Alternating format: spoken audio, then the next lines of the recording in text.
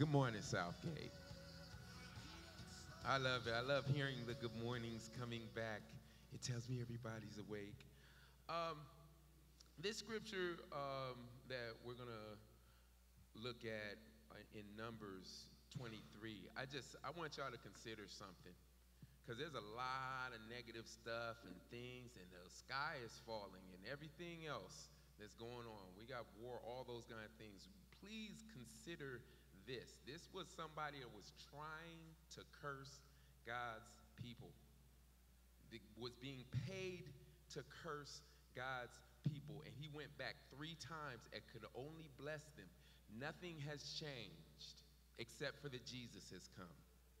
And he said all things work together for good to those who love God and are called according to his purpose. So listen to this word in Numbers chapter 23, verse 19. If you watch the news, listen to this word first before you watch the news. God is not a man that he should lie, nor a son of man that he should repent. Has he said, and will he not do? Or has he spoken, and will he not make it good? Behold, I have received a command to bless. He has blessed, and I cannot reverse it. Amen. Worship him like you're a blessed people. Are you blessed? Amen. Show him. Sing it to him.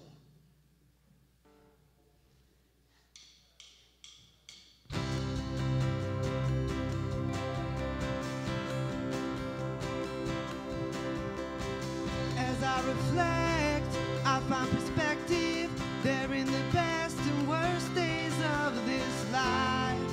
You were always on my side. You're in the pain, you're in the promise, and on the days the furnace finds my faith, you're the fourth within the flames. I don't need to know what the future said, 'cause if the past could talk, it would tell me this: my God isn't finished yet. If he did it before, he can do it again. So I trust him with what comes next. For the God I know is known for faithfulness. Yeah, my hindsight says I can trust him with what comes next. For the God I know is known for faithfulness. There's more ahead than what's behind me, 'cause through the highs and lows and in between, God, you go ahead of me. And when you call me, I will follow. If the water falls beneath my feet, then you pull me from the deep. I don't need to know what the future said, 'cause if the past could talk, it would tell me this: my God isn't finished yet. If he did it before, he can do it again. So I trust him with what comes next. For the God I know is known for faithfulness. Yeah, my hindsight says I can trust in what comes next. For the God I know is known for faithfulness. I don't need to know what the future said, 'cause if the past could talk, it would tell me this: my God isn't finished yet. If he did it before, he can do it again. So I trust him with what comes next. 'Cause my hindsight says I can count on this: my God isn't finished yet. If he did it before, he can do it again. So I trust him with what comes next. For the God I know is known for faithfulness. Yeah, my hindsight says I can trust him with what comes next. For the God I know is known for faithfulness.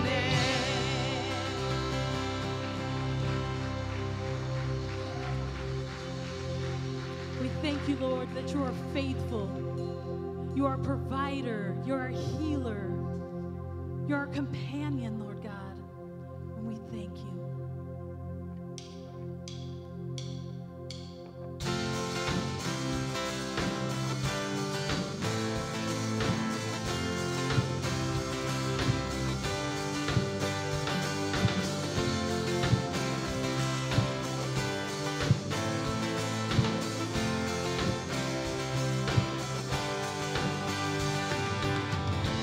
There's no shadow of doubt as we look to you now and all that you've done.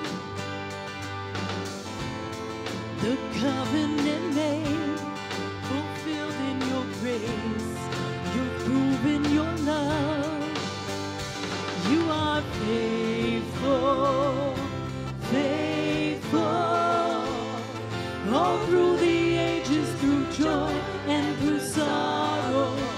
Faithful, faithful, grace for today and my hope for tomorrow. Faithful, you are faithful. Through seasons of change, Lord, you will remain steady and true. And day by day, your mercies await, each morning made new. You are faithful, faithful, all through the ages, through joy and through sorrow. Faithful, faithful, grace for today and my hope for tomorrow. Faithful, you are faithful.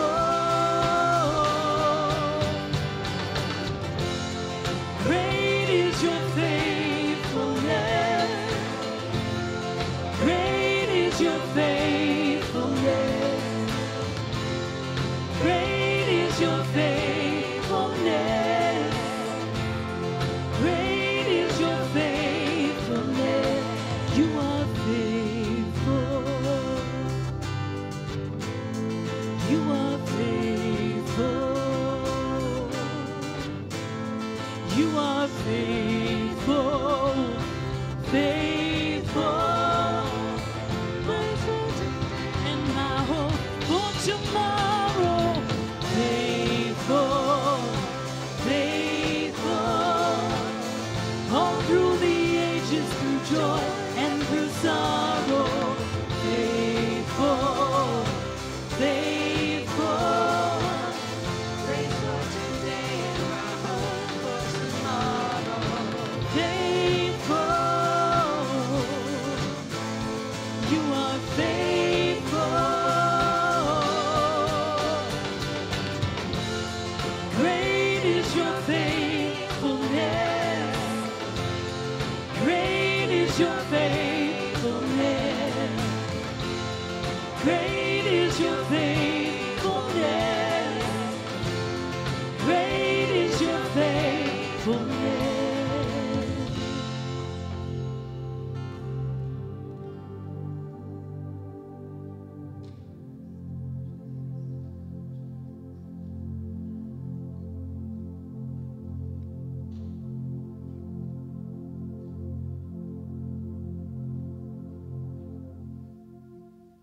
Good morning, Southgate Church. My name's Angie Refo. Aren't we just so glad that God's mercies are new every single morning? No matter what we did the day before, his mercies are new every single day. I just want to read you this story. It's by J. Wilbur Chapman. It's a really quick story. So a friend of mine in Cincinnati had preached his sermon and sank back in his chair. When he felt impelled to make another appeal, a boy at the back of the church lifted his hand. My friend left the pulpit and went down to him and said, "Tell me about yourself." The boy said, "I live in New York. I am a prodigal. I have disgraced my father's name and broken my mother's heart. I ran away and told them I would never come back until I became a Christian or they brought me home dead. That night, there went from Cincinnati a letter telling his father and mother that their boy had turned to God. 7 days later, in a black bordered envelope, a reply came and it read, "My dear boy, when I got the news that you had received Jesus Christ, the sky was overcast, your father was dead." Then the letter went on to tell how the father had prayed for his prodigal boy with his last breath and concluded, "You are a Christian tonight because your old father would not let you go." So I just ask you guys, prayer is so vital in the church and in our lives. And as long as we keep praying, God will move. And it says in 1 Corinthians 15:58, "Therefore, my dear brothers, stand firm. Let nothing move you. Always give yourselves fully to the work of the Lord, because you know that your labor in the Lord is not in vain." So our prayer is a part of the work that we have to do. And God can always move and change people's hearts to come back. So no one is too far gone. So I just pray that you would just take this word and just keep on praying, because we never know what God is going to do and where he's going to move. So just keep praying and he will bless you.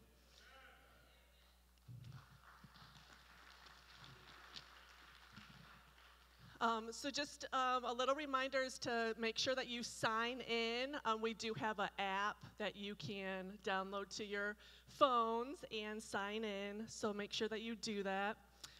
Also make sure to fill out the prayer card and place it in the black boxes or in the back of the worship center, or you can also connect with us on the QR code. A couple more announcements. We still need 6 more people to help us on our church workday, which is Saturday, June the 4th from 8:30 to 11. Lunch will be served following, and you can contact Paul Chimente. Wave, Paul. Woo! So please sign up for that. That would be a big blessing. And then also for all the men in the church, the South Bend Cubs baseball outing will be on Tuesday, June 7th, and we booked 2 connecting suites for this game against Cedar Rapids. So take advantage of this, men. Get together.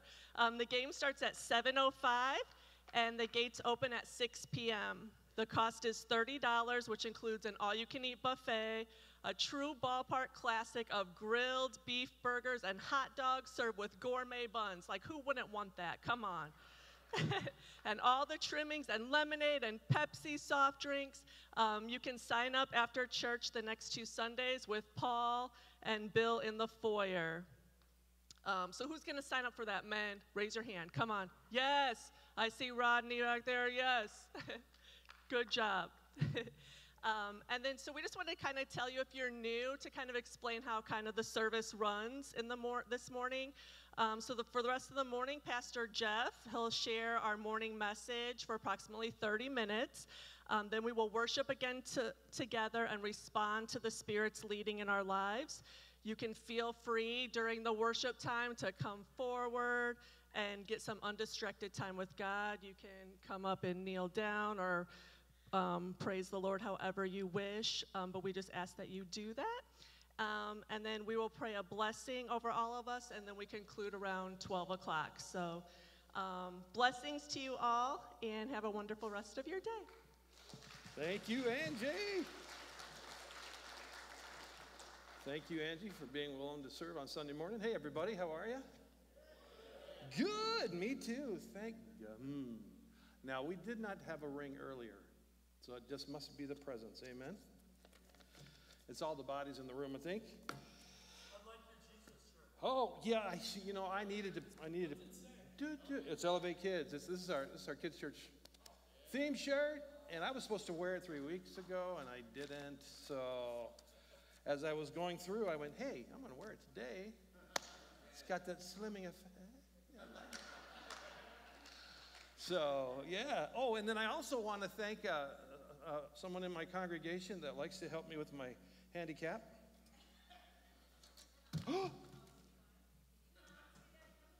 Did you not? Yes, I did.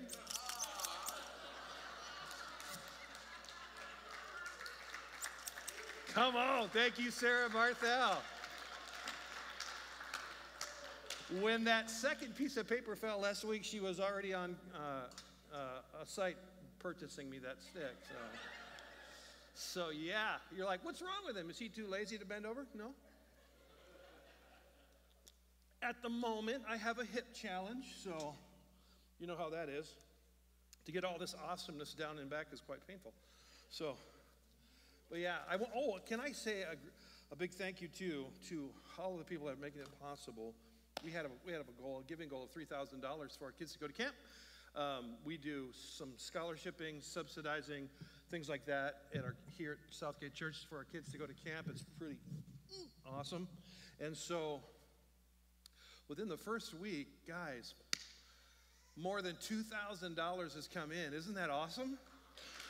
More than $2,000 is like, okay, we'll do that. Boom. So yeah, thank you. Thank you so much for being faithful in your giving and in your generosity. I'm just always blown away. It's not that I want to not expect it. I believe that God will provide, but you are just absolutely helping us and blessing our kids. And so it's going to be some great weeks for our kids here at church. So just ask you to continue in your generosity. There's 3 ways you can give at Southgate Church. You can give online. You can text to give. You can also give by cash or check. So, and if you get home like, oh, I forgot to give, the mailman works for us too. He brings it every week. So we want to just encourage you to be tithers. Amen. Tithing is a biblical principle of stewardship. We're so grateful for that. If you have questions about that, I'd be happy to help you and show you in the scriptures how that works. But the beautiful thing I learned early in my tithe habit is that, you can't outgive God. He's always faithful. He is always faithful. Let me tell you a really quick story. I'm doing some premarital counseling for some dear friends of mine that's there in Michigan. I've known the bride since she was a little girl, and now she's a young woman. Oh, man, I'm so old. And so she said, can you do our wedding? I said, well, yeah, I'd love to do your wedding. And so her and her youth pastor husband, he's a part-time youth pastor at a church, and she is a social worker and just got out of college. So, they're just getting going. They have their price tags are still connected to them. They're that new in adulthood. And so they're getting married, and they wanted to buy a house. And how do you do that? Well, they found an abandoned house, basically, that was going up on an auction for $3,000, as long as you paid the $2,000 tax that went to it. So for $5,000, they'd have this house. Now, that's just about all that they had scraped together. Now, the good thing is he's handy, and both dads are handy. So, they're going to redo this house, right? So they went to the closing, thank God for it. These kids are tithers, they're from the beginning. They're tithers, they're givers. And so the very next Monday, when he opened up his mailbox at the place that he was living, there was a letter from somebody, didn't say who in the church, for a check for $5,000.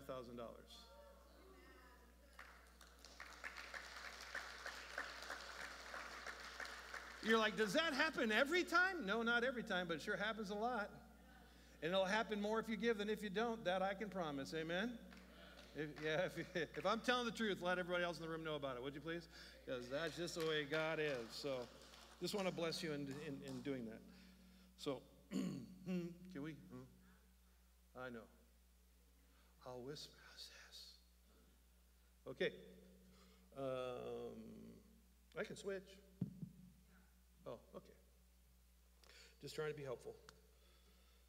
How many people have seen the movie where Jerry Lewis is in it, The Disorderly Orderly? Raise your hand. And remember what the nurse says to him? He says, I'm just trying to be helpful. Remember what she said? Don't try so hard. That's my life. Pray for my wife, would you please? So, where are you at this morning, honey? Oh, there you are. I missed the scooter. There you are. Hey, baby. Give me the ring on the bell. That's my girl. Some angel just got their wings. Hallelujah.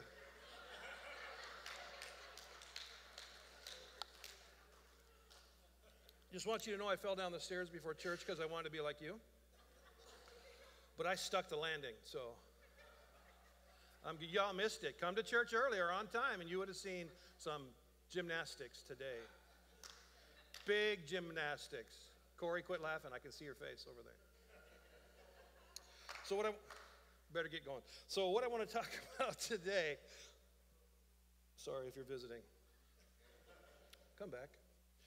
I'm going to talk about, I've been praying about what to do these last 2 weeks because we're going into a preaching series starting in June with our preaching team here. I'm really, really pumped. I'll talk more about that. We'll put it out on our social media, give you the schedule for the summer. So June, July, and August, we're going to We're going to take a look at 3 topics, and they're really sweet. You know, passion is the first one. The second one is faith, and I don't remember because I didn't write it down what the third one is, but it's really good. You're going to like it.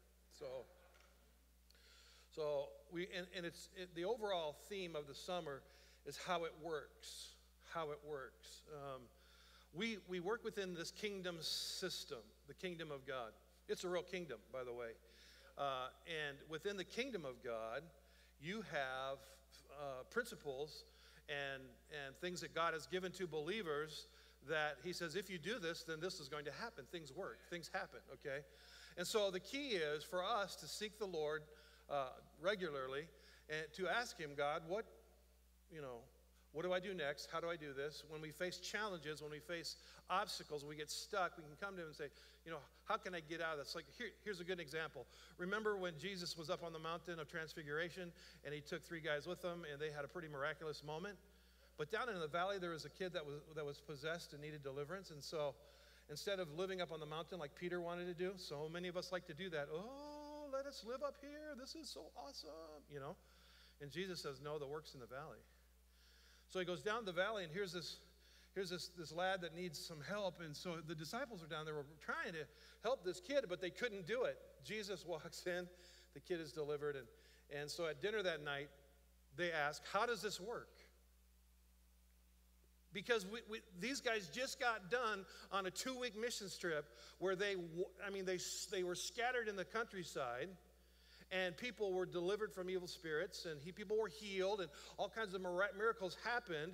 And so they all come back together in this one concentrated time, and it didn't work. Have you been there as a Christian? Why didn't that work? It worked all the time. It didn't work now. Jesus, why didn't that work? And the master said, that kind only comes out through prayer and fasting.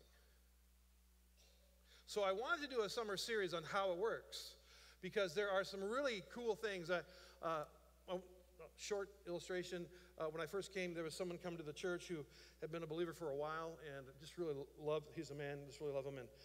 And I'm new in my relationship with him, he's new with me, and so but he'd served the Lord for a while, but after about 9 months, he had written me a letter. And he said, Pastor, in all the time that I've been a believer, nobody ever told me how this worked. Because if we are not a part of discipleship, if we are not part of discipleship is disciplined learning, if we're not continuing in discipleship, we never really learn how to grow. We never know what to do. We never know where the boundaries are. And so what happens is we just kind of wander around with this pocket full of faith like a hanky I have when I need it, I'm going to pull this out. I promise you I will, okay? But, faith becomes that. We kind of hold on to that, and then we kind of live our life out here, and it's like it's not working. And so then we're like, well, can this work, Christianity isn't that way, okay? And so he says, now I've discovered that there's actually boundaries. And he was really cool in his illustration. He says it was kind of like giving a kid a basketball, putting him out on the court, but you never tell him how to play the game. That can happen a lot within the kingdom. That can happen a lot within Christianity, where people will commit their life to Christ, but then they have to follow him. Discipleship is following him. So as we learn and as we grow, there's just so many cool things about Jesus and about spiritual things that I thought it would be good to launch that series on how it works. So we're going to talk about passion. That's our first one, beginning in June. So it gave me 2 weeks, and I'm like, Lord, what can we say for 2 weeks that can be substantive, that can launch us in a direction that you would have for us? And this concept came into my mind, and it's actually connected to one of the Beatitudes. So the title of the message this morning is Peacemaking in a Time of War. Part 1. Part 2 will be next week. Peacemaking in a time of war. I wish I had a picture of my son's shoulder and bicep. He's stacked. And he's got a Spartan. Nod to Paul. And he's got a Spartan here with a sword. Across the bottom it says, "Blessed are the peacekeepers." As long as there's evil in this world, you're going to need peacekeepers and peacemakers. You need both. You can't have one without the other. Both need to be working together all the time. So he spends his time protecting the citizens of Ohio, and he's working on a federal task force now, and so other places, but he spends his time protecting, just like all the peacekeepers we have here, that we're thankful that when we go to bed at night and put our head on the pillow, they're up protecting. It's who they are, and we have to have them. And the reason we have to, it would be great to never, man, wouldn't it be great to never need any of that? And that day is coming when Christ returns. And the fullness of God's kingdom is manifest in the earth physically, and he recreates everything. The one thing that we will not have in this world is sin. But the reason why we have conflict, and the reason why we have war, and the reason why we have war within ourselves at times is because of the presence of sin. So as long as we have the sin, we have to have a remedy. And so the remedy is through two means that he has here. And you see it in the Old Testament, and you see it in the New Testament. You see it in the New Testament, you have peacemakers and you have peacekeepers. And so I just want to give a shout out to anybody in this room that's a peacekeeper. God bless you. And all those who have served in our military, thank you very much for your service. You function in a peacekeeping sort of way. But every Christian in this room is a peacemaker. Did you know that? Peacemaking is not what we do. It must become who we are to be a peacemaker. So we're gonna dive deep into a couple places, and I have two lengthy texts that go together. They're 15 verses, so just go with me. But I wanted to give us the biblical foundation and this whole concept of peace. I have some friends, and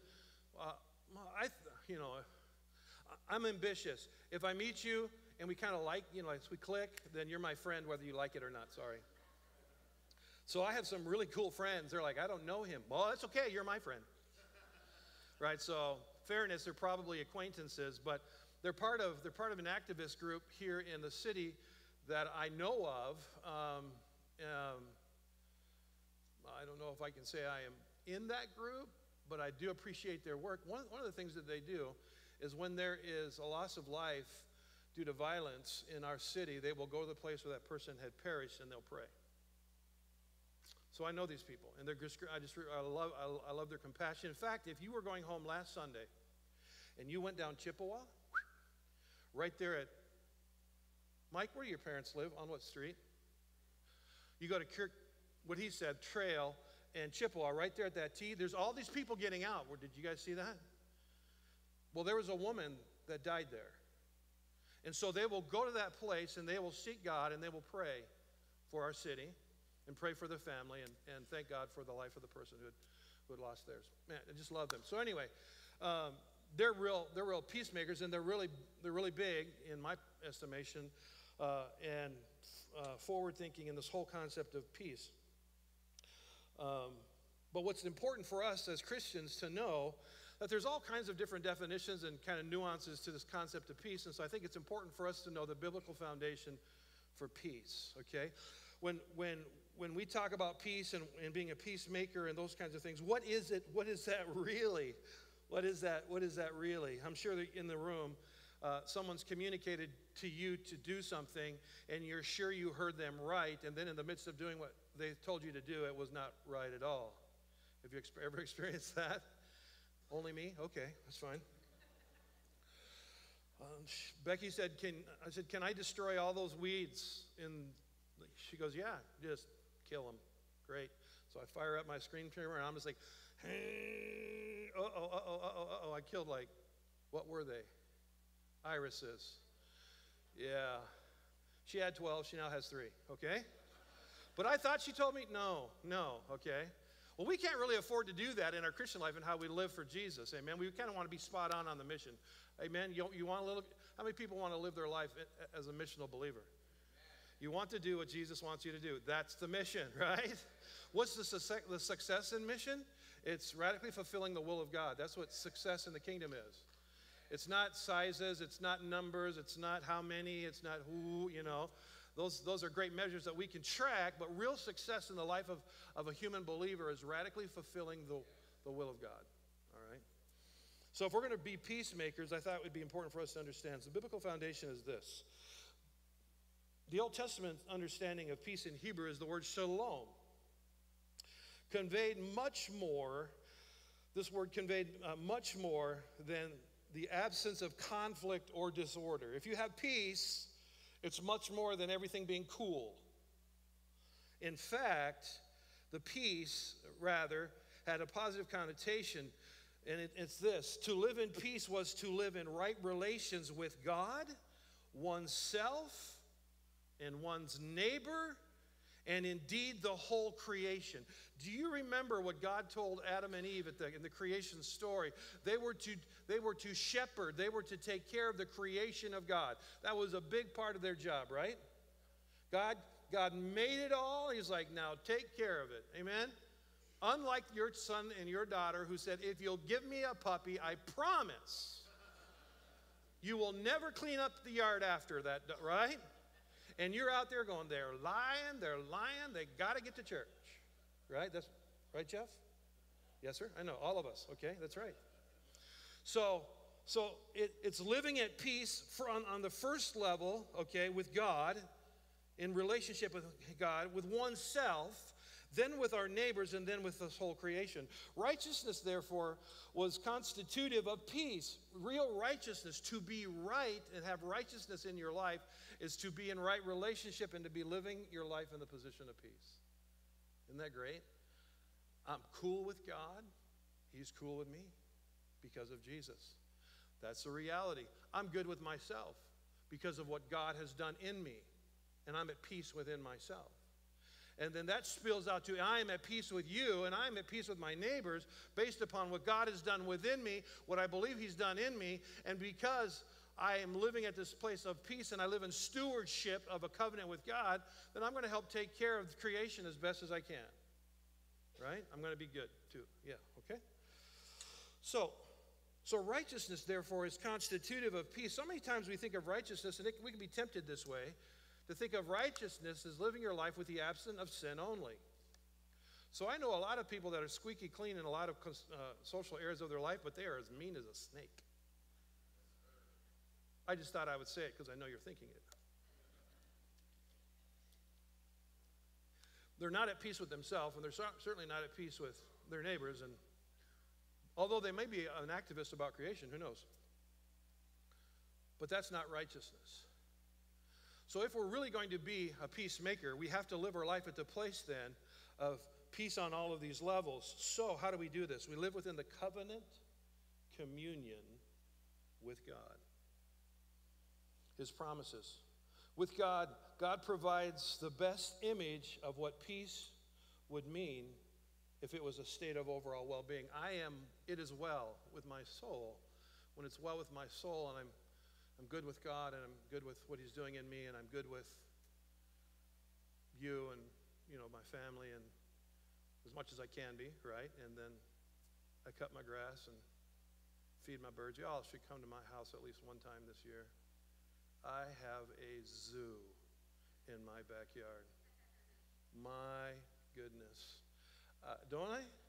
I have a zoo. I mean, if it walks, crawls, or flies, it's at my house. We have birds as big as the herons in our house and as small as hummingbirds and everybody in between. And I saw this red bird that I had never seen before. And it is an Indiana bird, but I'll let you be a missionary. No, it's not a robin. I know what you're thinking. No, it's not a cardinal. Although I have one nesting outside of my kitchen. So when I walk by, I'm like, easy, mama. Easy. She's got four little speckled eggs, and like, be cool. I'm coming by. I'm a friend. All right. And then we have rabbits. Oh, my gosh. I love to eat rabbits.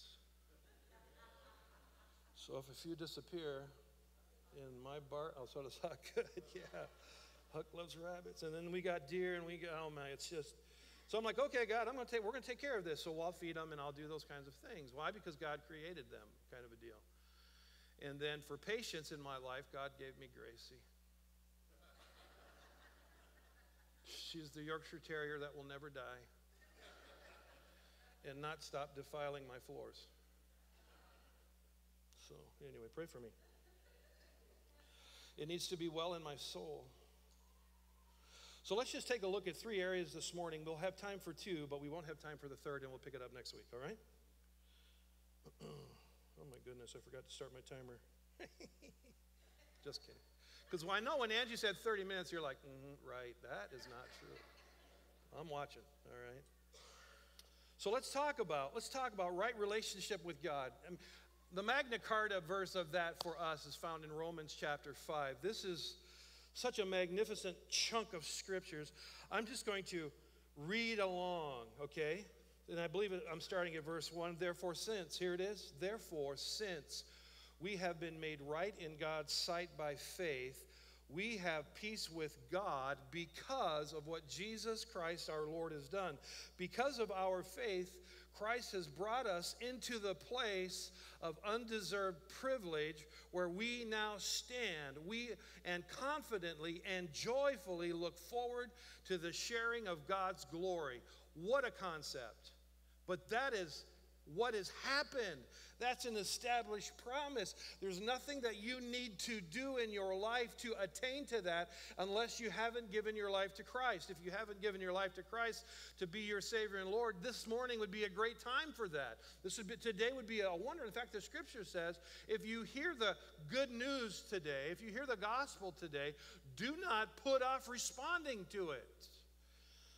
Because this is what he said. We look forward to the sharing of God's glory. We can rejoice too that when we run into problems and trials, for we know that they help us develop deep endurance. And endurance develops strength of character, and character strengthens our confident hope of salvation. Verse 5, and this hope will not lead to disappointment, for we know how, this is so awesome, for we know how dearly God loves us, because he has given us the Holy Spirit to fill our hearts with his love. So when we were utterly helpless, verse 6, Christ came at just the right time and died for sinners. Now, most people would not be willing to die for an upright person. And someone might perhaps be willing to give their life or die for a person who's especially good. But God showed his great love for us, sending Christ to die while we were still yet sinners. I mean, we wouldn't even have made the map of qualifying for somebody to give their life. They're like, no, they're something, just let them go. They are not worth it. But the Son of God came for a planet of people from the world's estimation who were not worth it. Why? Because you are to him. Is that not marvelous? He will certainly save us from God's condemnation. All right? You won't do it by your behavior. You won't do it by your goodness. You won't do it by your sheer wit and skill. No, he has done that. So he's taken the burden off of your life in all of those areas for you to be able to be something. Okay? For since our friendship with God was restored by the death of his Son, while we were still enemies, we will certainly be saved through the life of the Son. So now we can rejoice in our wonderful new relationship with God because our Lord Jesus Christ has made us friends with God. Man, that is so much better than just being my friend. Friends with God. Jesus Christ has taken the burden of everything that separated us from God, which was sin. Remember, the reason why we have conflict in this world is because of sin. And Jesus Christ absorbed all of that. He didn't have to. He didn't commit any of it. It wasn't his to do at all. But he decided that he was going to be the first peacemaker. And before the foundations of the world were laid, Jesus agreed that he would do that. Unbelievable. Unbelievable. So I think it's pretty safe to say that we can be in this room comfortable with Jesus Christ's performance. Amen? Did he not perform well for you? And you never have to worry about anything. What shall separate us from the love of God? And then he lays out a whole list of everything that the world worries about. So while the world can be at a state of agitation, consternation, in other words, the people of God can be at peace. Unbelievable peace. Peace without explanation. Why are you not upset by this? I don't know. I'm just not. Well, part of it is because I've decided not to pick that up and carry it. I've decided to not listen about it for hours. I've decided to not, allow that to invade my mind. I have a friend of mine who's, he's a real friend. I'm just not an imaginary friend, but he's a real friend. All right, just want you to know. He's president of North Central University. And there was just a moment in time where he was having a bit of conflict with some folk in his church, which never happened here. Thank you, Lord. That I know of. You don't tell me. I appreciate that. Okay. But he said to the Lord one day as he was pouring coffee in his kitchen, I am just not going to let them take my peace. I'm not going to allow my peace to be robbed by the situation. I'm not going to allow my peace to be robbed by their opinion. I'm just not going to do that. Lord, you've given it to me. It's my inheritance. It's all mine, and I'm going to hold on to that because God gives that to you as a child of God. That is your inheritance. That when everything is shaking and the mountains fall into the sea, man, you have peace. The moment you're going to breathe out your last breath, you don't have to worry. You have peace. And no one can actually qualify how that moment's going to happen. I don't know how I'm going to go to heaven. Got no idea what's going to be my transport. If Jesus doesn't return at my time, that I get to see it, okay? That's a preferred way to go. Amen. Wouldn't it be great before I get done speaking, all of a sudden, boom, we're there. Hey.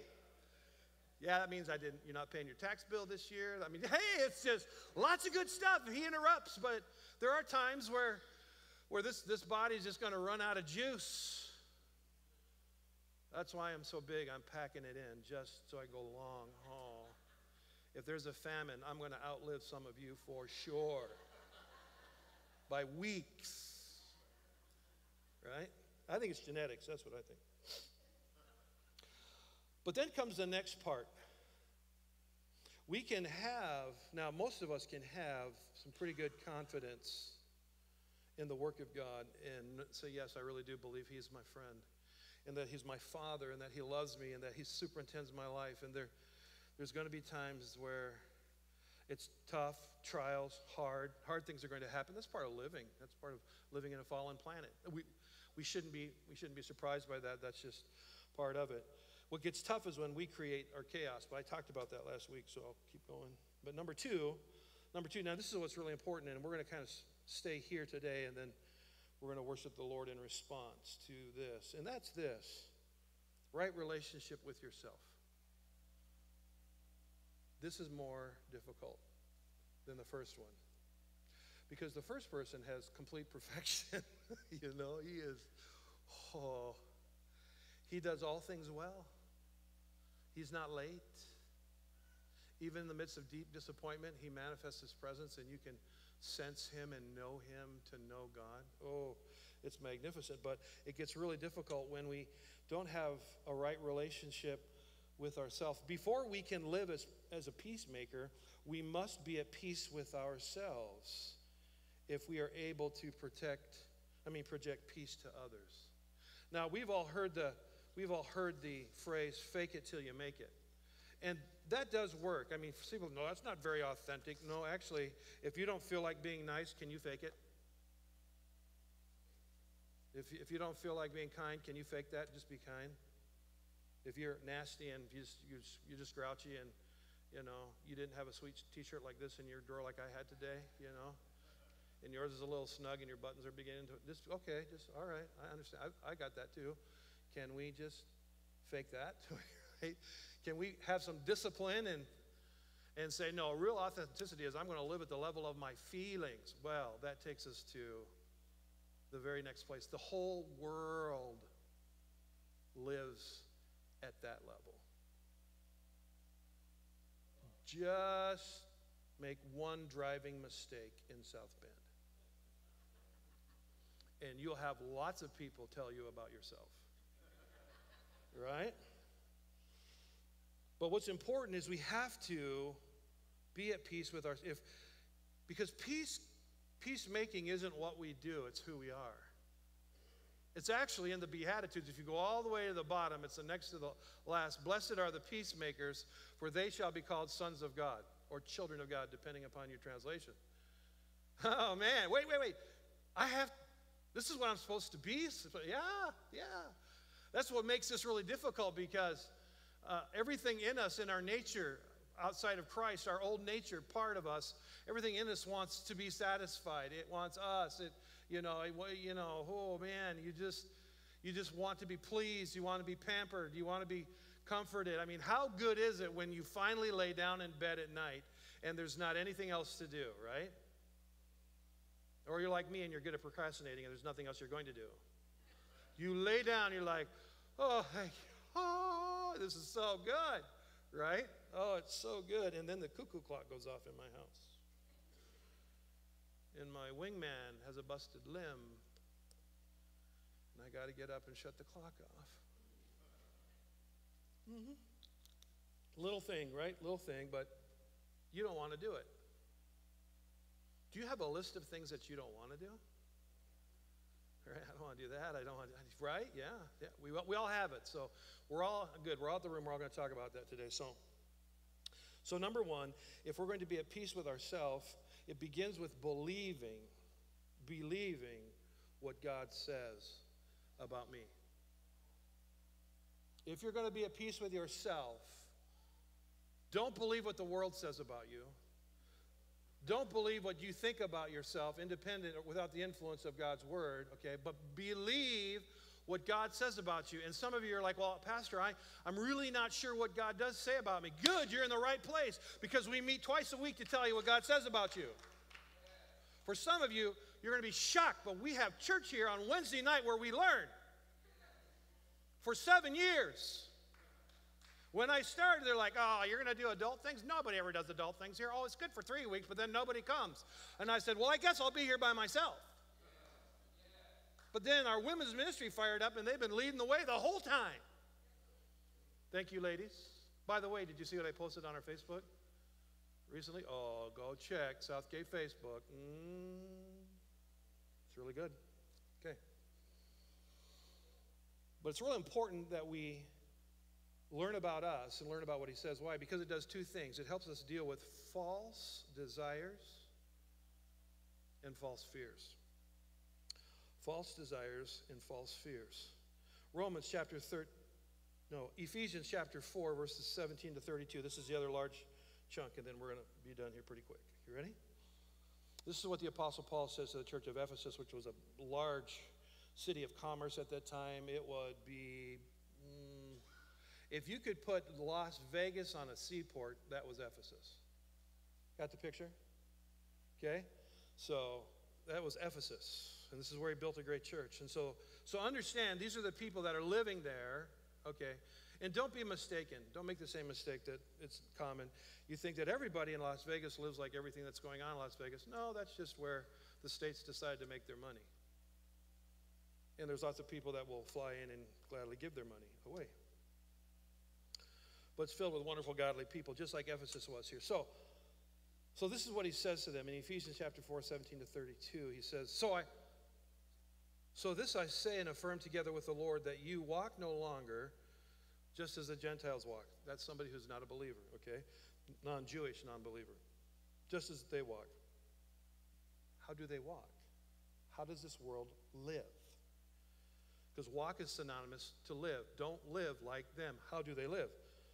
In the futility of their mind, being darkened in their understanding, excluded from the life of God because of the ignorance that is within them, because of the hardness of their heart, and they, having become callous, has given themselves over to sensuality and the practice of every kind of impurity and greediness. That's how the world lives. Now you can see how that's fraught with danger and problems, because nobody can please you like you, and you can't even please yourself as many times as you want to be pleased. That's how the world works. But you did not listen, and I love how he says this, but you didn't learn Christ in this way, if indeed you have heard him and have been taught in him. See, some people will fake the relationship. They'll fake the spiritual thing. They'll take the tag. They love the music. They like the fellowship. They like to be around spiritual people, but they haven't gone into the deep work of really finding out who he is and being willing to grow and say no to the things they should be saying no to in their life, because if they don't say no to them, you just read the list, the hardness of my heart actually has a correlation to what my mind can understand. And my heart gets callous because of the behavior. So if my hand is doing the wrong stuff, it's because my heart wants it to, and it corrupts what I think. That's the picture. So what we do as believers is we deal with those three areas of our life, and we put on something different, and it's in our text, and so I'll read that. But you did not learn Christ this way, if indeed you have heard of him and be taught in him, just as truth is in Jesus. And that's the part that you're going to have to believe is for you. Is truth really in Jesus? Is that really true? If it is true, then he has authority over our lives. If you don't think it's true, then you have authority over your life. All right? So,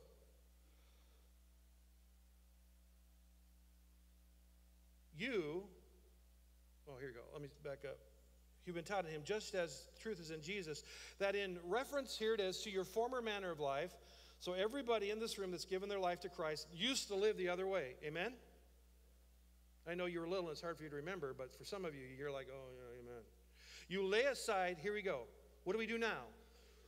You lay aside the old self, which is being corrupted in accordance with the lusts and the deceits that have, and be renewed in the spirit of your mind. Okay, that's important. You lay aside the old self, and you allow God to renew how you think. How does that happen? Through the process of his presence and his word coming together. It's spirit-fired discipleship. It's not just the word alone. You can't have it. You need to have his presence, because you can't understand the word without the presence. This is not a book that you read like any other book. This is a living book, and it has to be translated through the Holy Spirit that is within inside of you so that you can know what to do. So it's knowledge on fire. The problem is we get stuck with just reading the knowledge.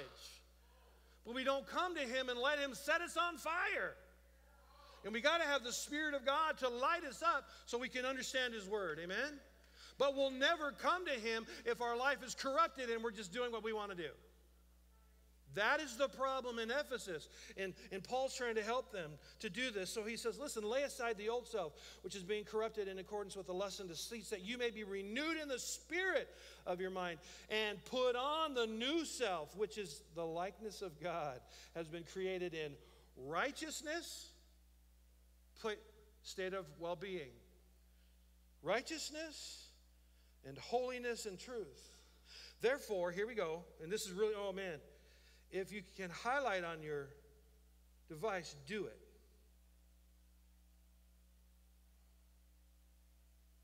I shall never put my sermon in 10 font again. Here we go. I'm going to read this slowly so we get it. Therefore, worship team, you can come back. Therefore, laying aside falsehood, speak truth to each one. And do not sin. Yeah, do not sin. I'm going to tell you the truth, and I'm going to make you hurt because I tell you. No. I'm going to tell you the truth because I love you.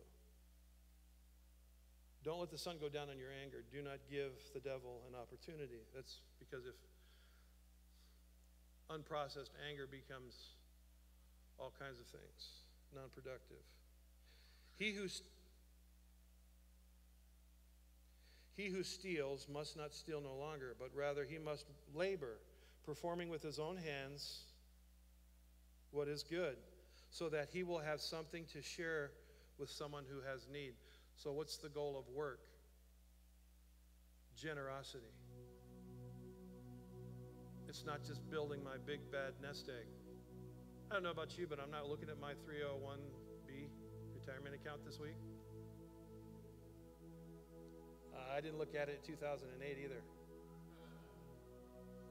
I'm not sure what's going to be there when I get there. Right? But that's not why I work. I mean, I try, but we do those things, maybe, but ultimately my source is God. Amen? So that I can be generous. Why do I work? I work so that I can be generous, so that I can give, I can help, I can share. So that you'll have something to share with someone in need. Let no one, now here it is. This is so important. Let no unwholesome word proceed from your mouth, but only such a word as is good for the edification according to the need of the moment, so that it will give grace to those who hear. What does that mean? I mean, on the surface, okay. Let no unwholesome word proceed from your mouth, but only such a word as is good for the edification according to the need of the moment, so that it will give grace to those who hear. There's a mouth-heart connection that Jesus talks about. If there's good stuff in here, there's going to be good stuff here. But if you're pumping junk out of here, don't tell me this is good. If you have a language problem, you have a cardiac problem. Your life will change dramatically when you add Christian discipline to your speech. And you begin to create a reality around you where people like to be around you. Because they'll begin to say stuff like, wow, Lauren, I just like to be around you because I feel good. You make me feel good. Because what I say in your presence builds life to you. We're starting an unfortunate 4-year slog of political season. You think I was just talking about cussing. Right? But we're going through a very unfortunate 4-year period of time. Midterm elections, national elections.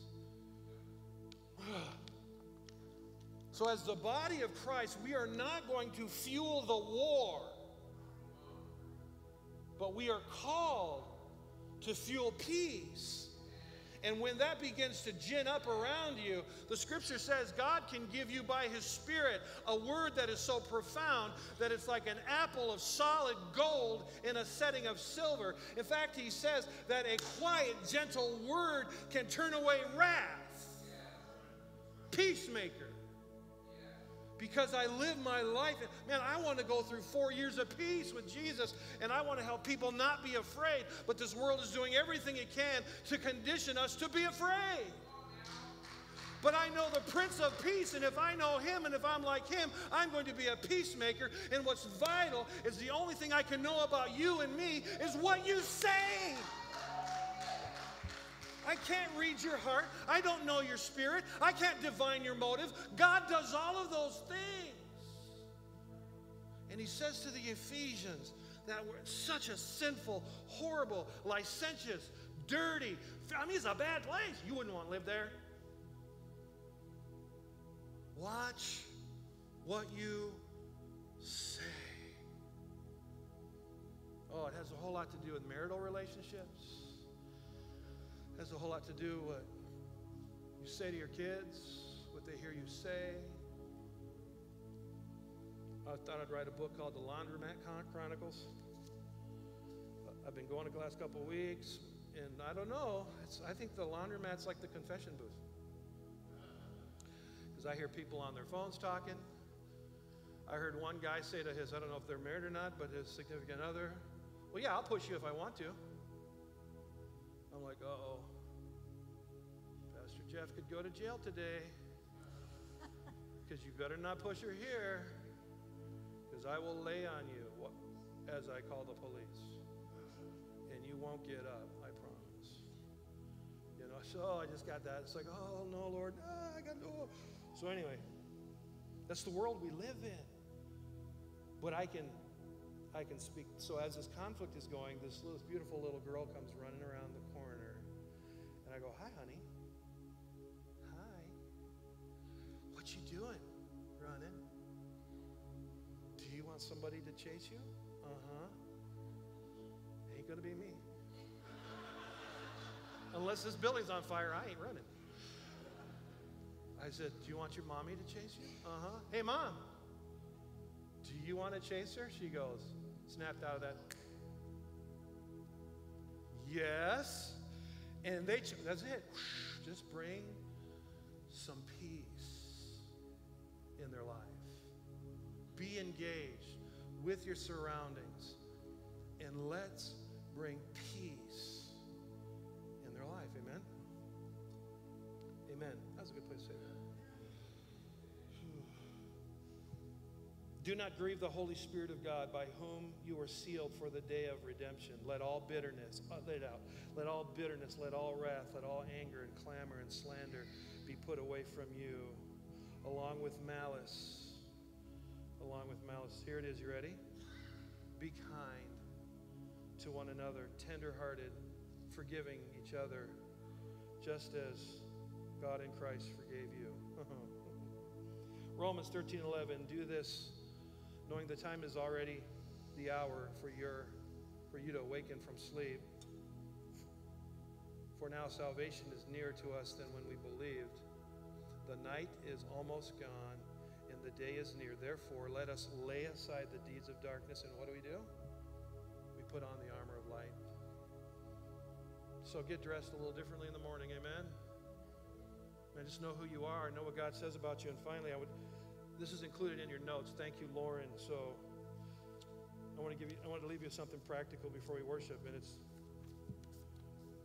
it's a prayer for deliverance from false desires and fears. I really want to encourage you. If you struggle with anything that's on this list, pray this.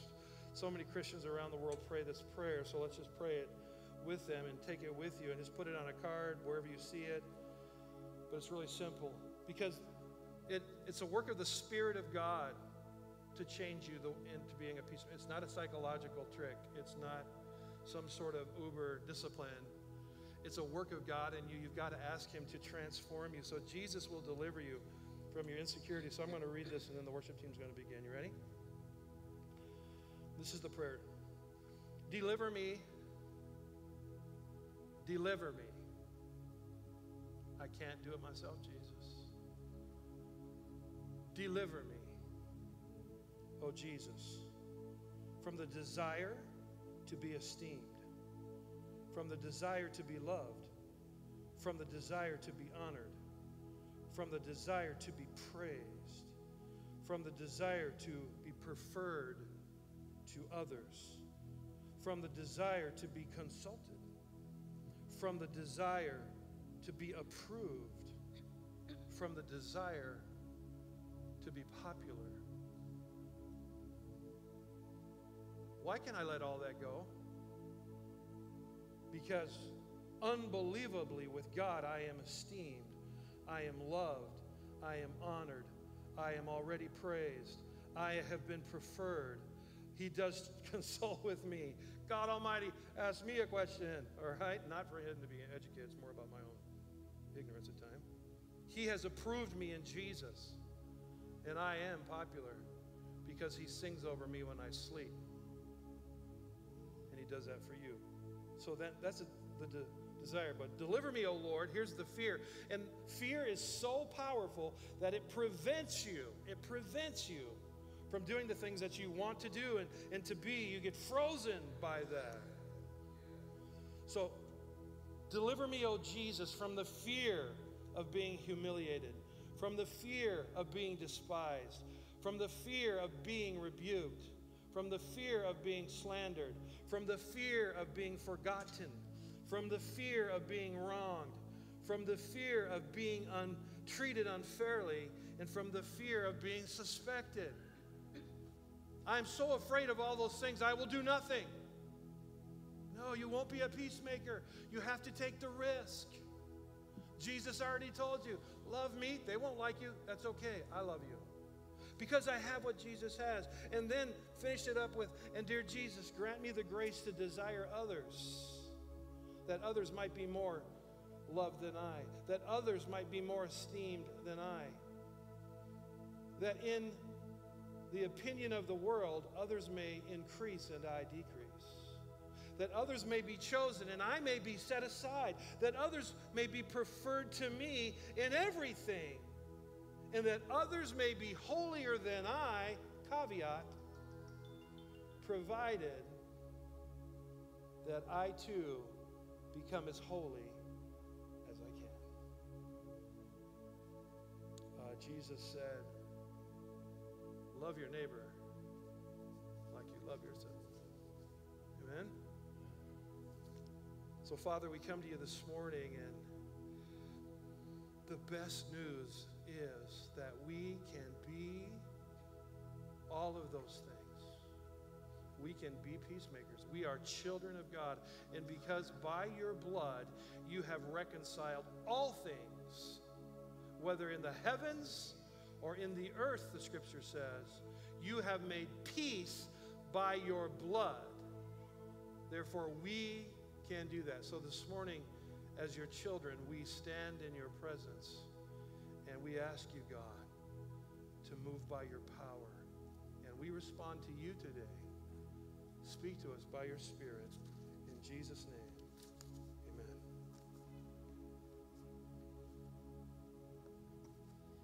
As we go into worship this morning, we're going to sing a new song.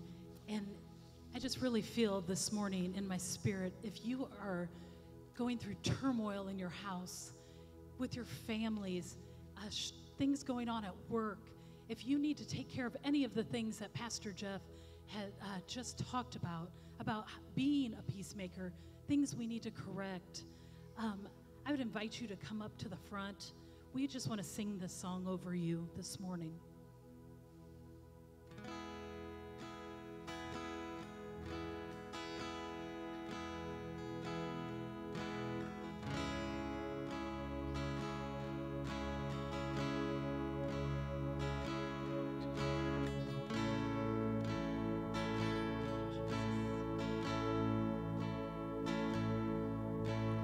I just want to speak the name of Jesus over every heart and every mind, 'cause I know there is peace within your presence. I speak Jesus.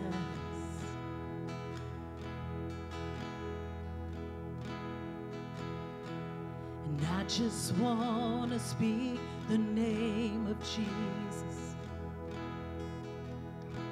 till every dark addiction starts to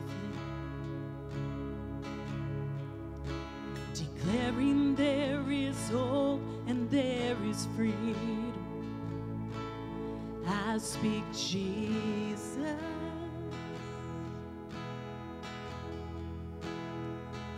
Your name is power. Your name is healing. Your name is life. Break every stronghold. Shine through the shadows. Burn like a fire.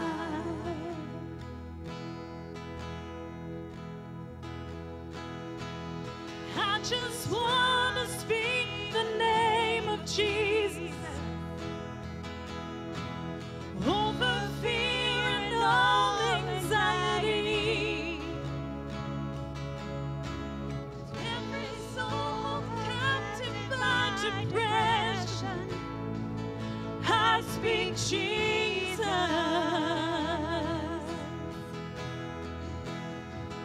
Your name is power. Your name is healing. Your name is life. Break every stronghold. Shine through the shadows.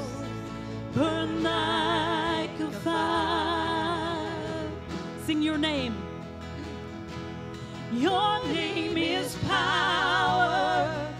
Your name is healing. Your name is life. Break every stronghold. Break every stronghold.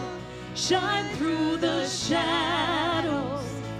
Burn like a fire.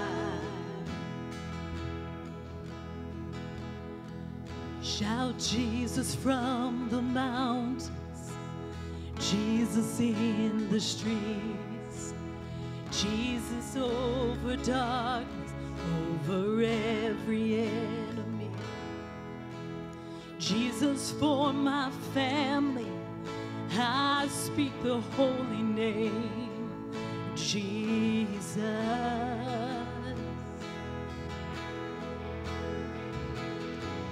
Shout Jesus from the mountain, Jesus in the streets, Jesus in the darkness over every enemy. Jesus for my family, I speak the holy name, Jesus.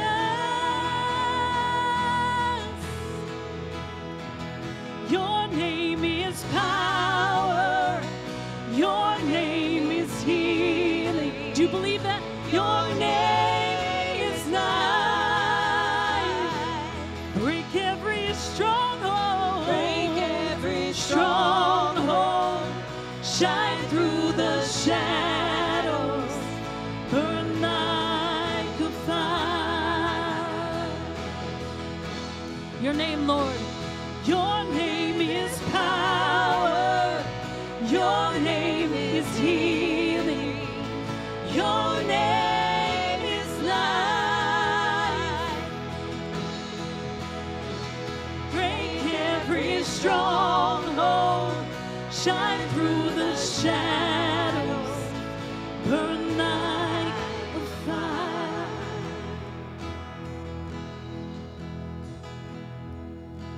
And I just want to speak the name of Jesus over every heart and every mind. 'Cause I know there is peace within your presence. I speak Jesus.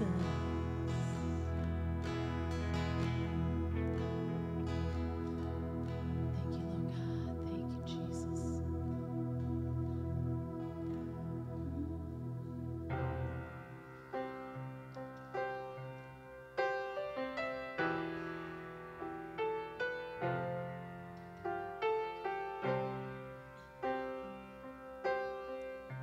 Right now, we just cover every family in this place.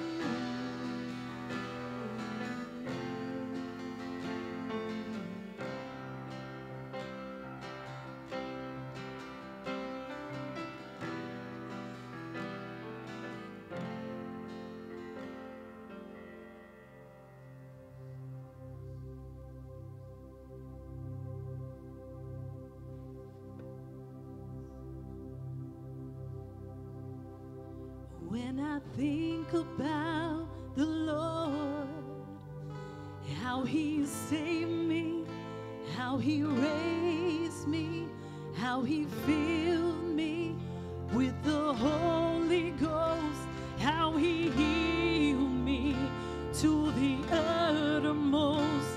When I think about the Lord, how He picked me up and turned me around, how He placed my feet on solid ground, it makes me wanna shout, hallelujah, thank you, Jesus, Lord, you're worthy of all the glory and all the honor and all the praise. It makes me wanna shout, hallelujah, thank you, Jesus, Lord, you're worthy of all the glory and all the honor and all the praise.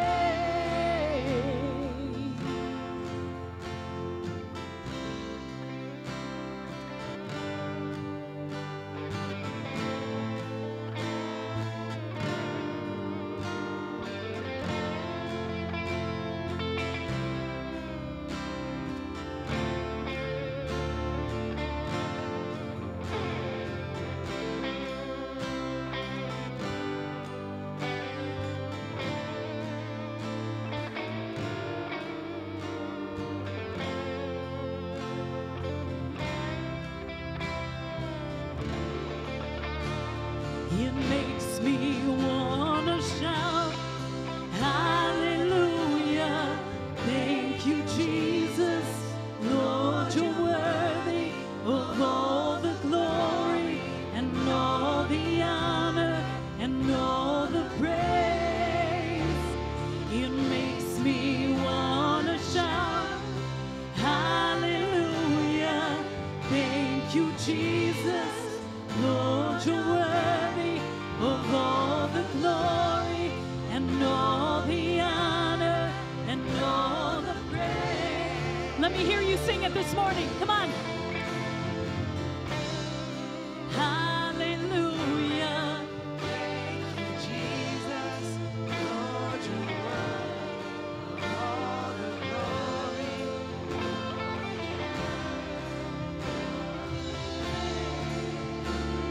It makes me wanna shout, hallelujah, thank you, Jesus, Lord, you're worthy of all the glory and all the honor and all the praise. Makes me wanna shout, hallelujah, thank you, Jesus, Lord, you're worthy of all my glory, and all the honor, and all the praise.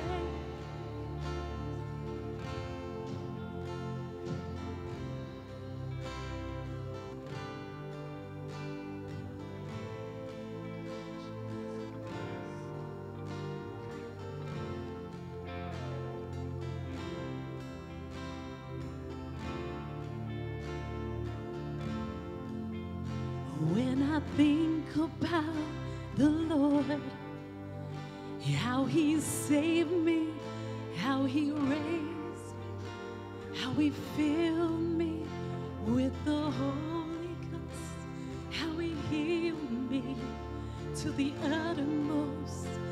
When I think about the Lord, how He picked me up and turned me around, He placed my feet on solid ground. It makes me wanna shout, hallelujah, thank you, Jesus, Lord, you're worthy of all my glory. Thank you, Jesus. Thank you for every situation that you have corrected, even when it was on our own doing, Lord God. Thank you that you do give us that grace and you cover us daily from things, Lord Jesus, that we don't even know are about to take place in our lives, Lord Jesus. Thank you for preparing us, Father God, as we build this relationship with you, Lord God.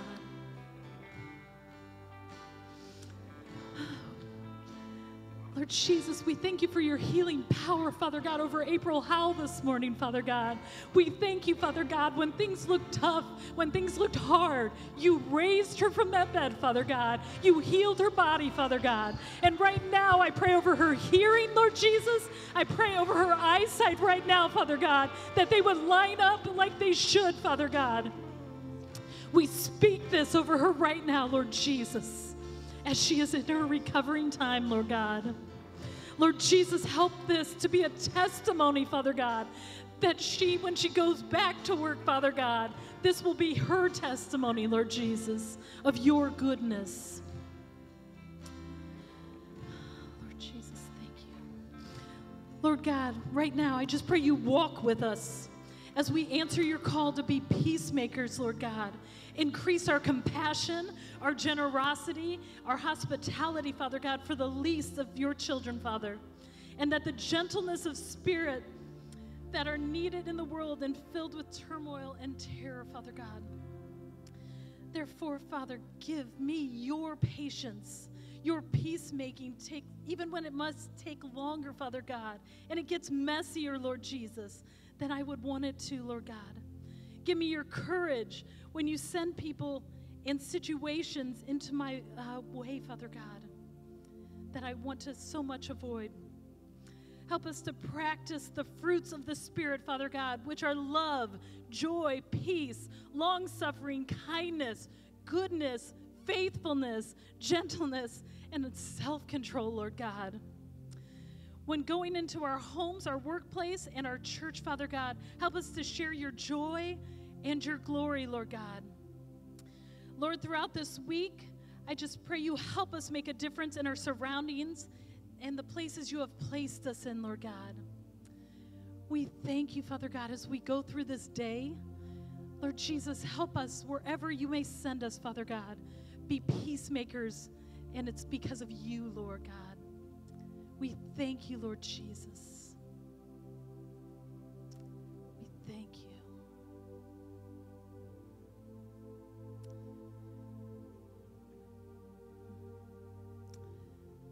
Now, may the peace of the Lord go with us and go with you wherever he may send you. May he guide you through the wilderness, protect you through that storm. May he bring you home rejoicing at the wonders he has shown you. And may he bring you home rejoicing once again. Thank you so much for being with us today online and in person. We love you guys, and we will see you next week. Have an awesome day.